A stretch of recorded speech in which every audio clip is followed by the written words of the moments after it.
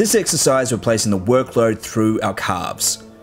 With the use of the band, we're placing a forced eccentric load during the exercise's peak contraction. First, secure strength bands either side of the barbell, anchoring them to the ground both sides. Position the barbell across the back of your traps. Position your feet shoulder width apart. Push through the balls of your feet, lifting your heels off the ground to complete 1 rep. Repeat for the prescribed number of reps to complete 1 full set.